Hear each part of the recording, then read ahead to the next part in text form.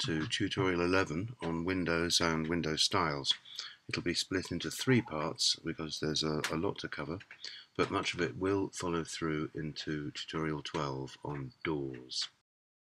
We had a look at the issue of the reveals when a window is inserted into a wall in the last lesson, and with a little research we've come up with some more information on that, which we'll go through now. You can see, at least in 2D top plan view, the exterior wall finishes have been returned into the reveal. Why haven't I done that with the internal? And this is actually a drawback of my having put in that skirting tile.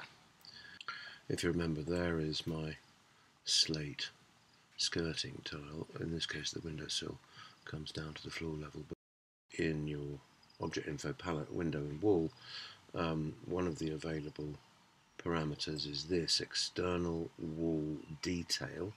Now here I've returned 3 components, well, because there are 3 external finishes components, although okay, you remember it was timber cladding, then battens, then blue render, and it's a bit unsatisfactory. I know if we weren't using the timber cladding, but here we are. I have to have it on, because if I don't, I get this weird result. So I have to have it on. So okay, let's assume that the timber cladding does return. It could, in another world, we'll delete that timber cladding and just have the render. You can see that that works in plan. It gives you this control point which adjusts what Vectorworks calls the wrap point. If I then apply the same to the internal wall detail, and we'll demonstrate it here. So let's look at the internal wall detail. And you'll see there are 2 finishes components, one of which is the skirting. Okay, so I have to return 2. Okay, so it does that, and of course the skirting isn't going to return into the reveal. Actually, having said that, of course, in this case it will, because the sill happens to be near floor level. I mean, okay, so if I change that, does it make any difference? Elevation of the window head, you know, if I raise that up to 2.4, doesn't make any difference. It's still going to show in 2D plan that the skirting is returning into the reveal, which is not.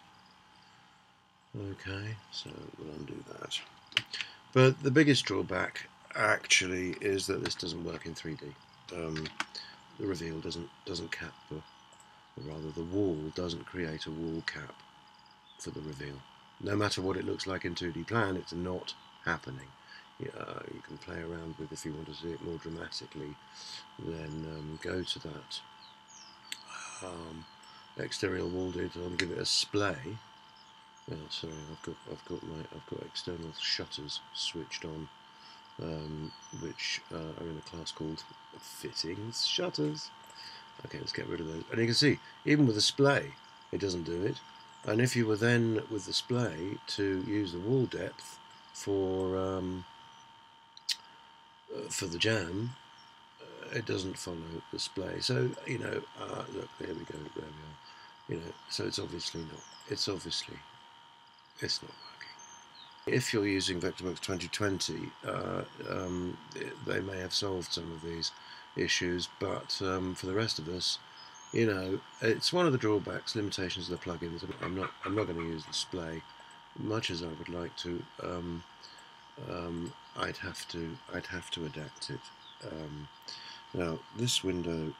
So this window I've used the external wall detail, and this window I haven't. And the other thing you'll notice here, this window doesn't actually work. I mean, of course, that jam isn't going to be like that, is it? Let's face it. You know, in fact, quite honestly, I need the jam to be 200, so that's wrong anyway. But I've never seen a window. No window works like that, does it?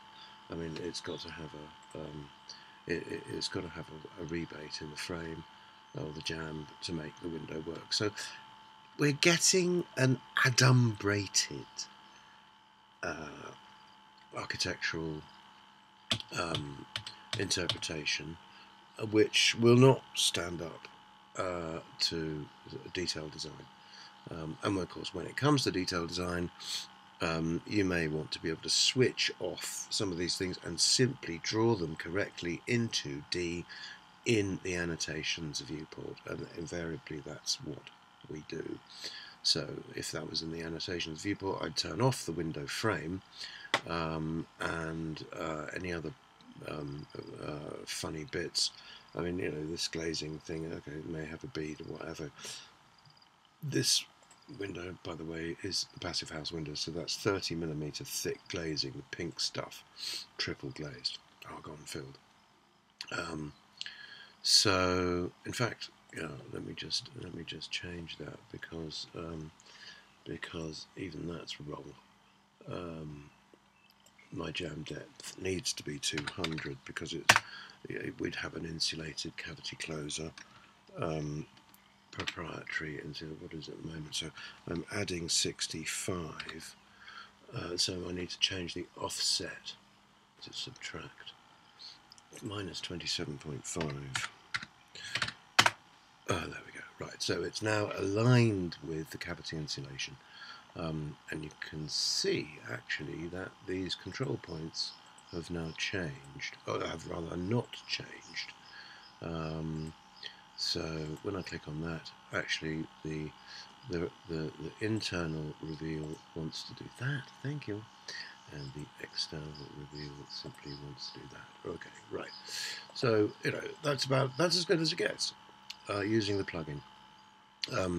Oops, and of course no window is going to open like that. So let us make the sash offset 32.5. We go into here. And there's a sash offset, so increase the sash offset 32.5 plus 32.5, and that does it, right? So there's, you know, that's the hinges will now work. So it's a single side hung casement. Okay, that's as good as it's going to get.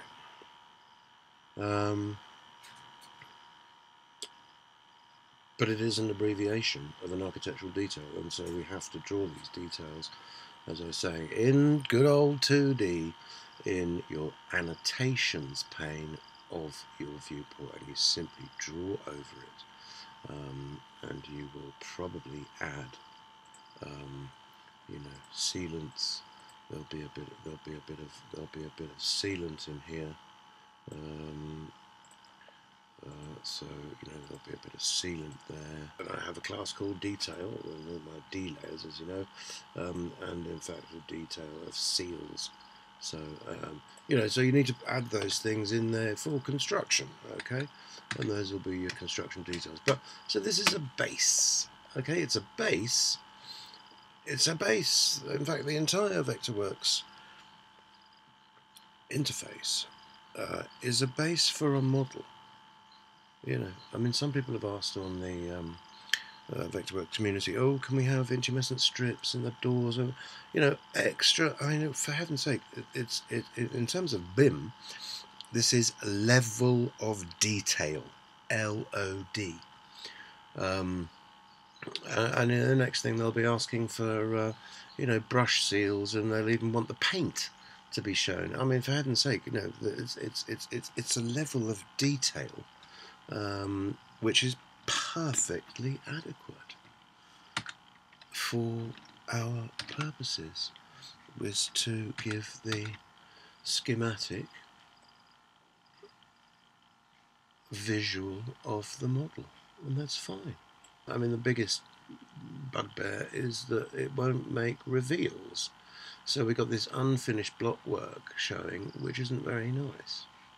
And I mentioned the last time, there is a way of doing that, which I'm going to show you in a short while. How it's a little laborious, but it does it. But it relies on then making this window into a symbol. In fact, as they used to be, but way back in Minicad 5, you'd make a symbol which inserted in the wall, and you'd model the window yourself. And the advantage of this Windows and Doors plugin is that it comes kitted out with its own database, which then generates your window schedules very easily and very nicely, and it's all part of the BIM encoding. So woe betide anyone that would want to recreate that, because you can't attach the IFC data if you do it yourself. I mean, you could, but it'd be an absolute bore. Data, it's already here. There is default IFC window, property set, door, window glazing type, property set, window common, window style, window lining, blah blah blah blah blah blah blah blah blah blah blah blah blah. And if you can look at how the IFC data works, but it's the IFC data that is bundled with the IFC export, and it then goes into Kobe spreadsheets and all the rest of it. And so we need to use this plugin, and I'll show you how we can do that, and get these finishes to return in the reveals. So you'll notice the sill has a concrete finish, and the window frame and the window sash, and in fact the window glazing seems to be switched off. It's not. Front view, there we go. And see, curiously, there's a parameter that isn't revealed in the kind of shortcut quick list of the object info palette, and you do have to go into the big daddy dialog box to get that, and that's what we're going to do now, notably the sill. There's no parameter. There are parameters, we'll see them in a minute. It doesn't give you any options, just masonry, timber or brick, and it doesn't give you any of the parameters to create that sill. You see it's projecting 65 millimeters from the external finish, accordance with British standards, and it will have a throated drip. I mean, for heaven's sake, you're going to want to have a throated drip in your plugin settings. I mean, you'll be looking at the plugin settings all day long. So you just got to accept the model is not construction details. I think we have to just live with that. And why not? Well, if it were, it would be gigabytes. It would be terabytes. So let's look at the settings. Okay, the first thing to notice is the use style is unstyled. First of all, general. Okay, there's a bunch of parameters here. I'm sure you got the hang of it. And here's the previews, and you can change those. But we're going to look at sills. Sorry for the background noise if you're hearing that. It's just a bit of overheating. 2D visualization. Now, don't draw the wall lines, because you just get lines where the wall is underneath the sill, unless you want to do them in dotted. In which case, you could use window dotted. So here are the classes. Now this is really laborious and really important. For the 2D visualization, essentially what it's saying is that this is what you're going to see in 2D, but in 3D it's this, the classes, right? Okay, so I've got a class, window main as default. Window main is the Vectorworks default class, which is actually the window class, because this window is inserted into, here we are, window main, right? It's a default class.